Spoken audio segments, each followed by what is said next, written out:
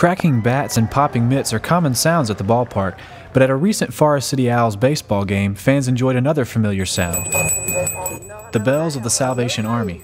The Owls teamed up with local radio station 88.3 WGWG to sponsor a Salvation Army canned food drive, trading fans discount tickets for canned and non-perishable food items. Salvation Army mission, to put it in a nutshell, is to help people in need, to meet people at their times of difficulty and get them through. WGWG was on hand with a variety of giveaways, and spokesperson Noel Manning said meeting local needs is what 88.3 is all about. The event today at the McNair Field for the Forest City Owls is not the first time that WGWG has partnered with the Salvation Army.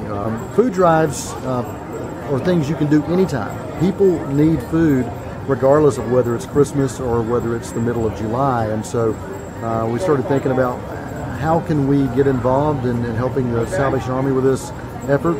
Forest City Owls actually called about some other things. We started talking and we said, hey, let's do this kind of joint venture where we help you guys promote it, and hopefully a few canned goods will be delivered in the process and help feed a few people.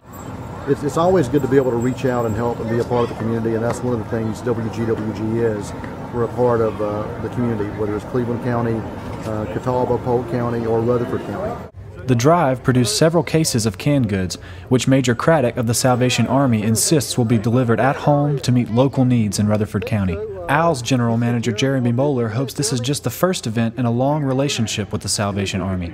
The Owls are a community team, he said, and this is a great way that we can give back. All right.